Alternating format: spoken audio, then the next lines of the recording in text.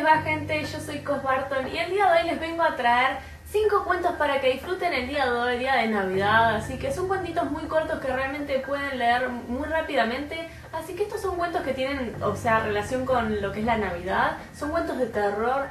Traté de elegir bastante variado dentro de todo. Lo que me sorprendió mucho es que, como ya les contaba en algunos videos anteriores, no hay muchos libros, pero sí hay más relatos que otra cosa. Así que hoy voy a estar trayéndoles 5 que a mí me gustaron mucho.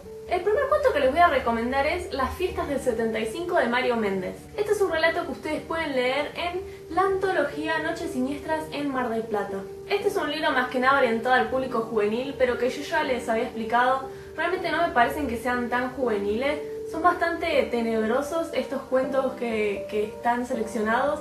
Yo realmente me quedé bastante impresionada porque son muy buenos y este en particular gira en torno a todo lo que es las festividades de diciembre, y como ya se darán una idea, es más que nada en lo que es la fecha de Navidad, donde todos se abren los regalos. Hay un clima muy familiar, por así decirlo. No les voy a contar demasiado para que lo descubran ustedes, pero realmente es un cuento que vale muchísimo la pena. Lo próximo que voy a recomendarles es La Navidad del pequeño Vincent de Gastón Leroux. Este es un relato que pueden encontrar acá en 6 historias espantosas, obviamente de Gastón Leroux, de los clásicos de Macondo Ediciones, que esta es una antología bastante vieja. De hecho, lo que tengo acá en mi mano es una edición de 1978 y este es un cuento, una antología, perdón, que yo encontré en la biblioteca de mi mamá.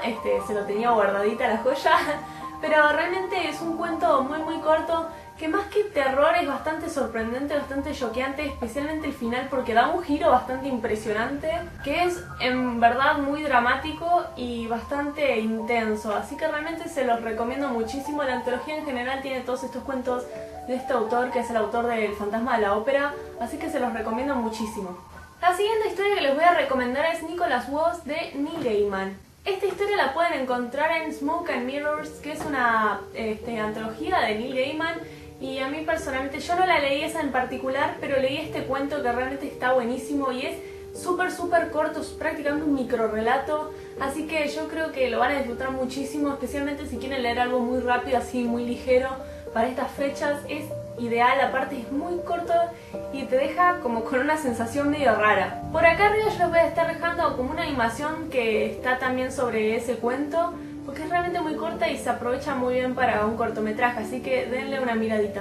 La segunda recomendación que tengo para hacerles es El ceremonial de mi queridísimo H.P. Lovecraft. Este es un relato, por supuesto, sobre criaturas alienígenas, cosas extrañas, algunas cosas sobre brujería, y que gira en torno a esta víspera navideña, sobre todo rodeado de nieve, como acá, por supuesto, que no nos estamos cagando de calor ni mucho menos, ¿no? Pero básicamente es una historia de Lovecraft que tiene los mismos elementos que solemos ver en sus historias, así que realmente no tengo demasiado para escribirles sobre lo mismo. Está muy buena, a mí me gustó muchísimo y es bastante espectral. Y la última recomendación que tengo para hacerles es de una antología llamada Peligro de R.L. Stine, que este es un autor que ya me gustó muchísimo a mí. Y les voy a dejar por acá un video de mi colección sobre R.L. Stine, y por otro lado también les voy a estar dejando de mis capítulos favoritos de Escalofríos, por si quieren chusmear. Amo a R.L. Stine y adquirí esta antología que realmente no es precisamente de él, pero selecciona algunas de las historias más escabrosas según el autor, y hay una parte que es un fragmento de The Vault of Horror, que yo siempre le digo baúl del horror porque no sé, pero es algo así como bóveda del terror.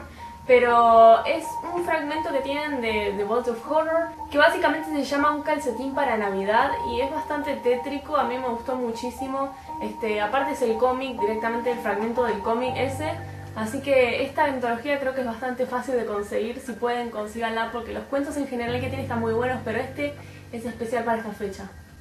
Así que esas fueron todas mis recomendaciones. Me gustaría mucho que, si conocen de algún relato medio escabroso que quieran compartir, que me lo hicieran acá abajo en la caja de comentarios. Yo en la caja de descripción les voy a estar dejando mis redes sociales por si se quieren sumar. Les mando un abrazo enorme y que tengan muy felices Navidades.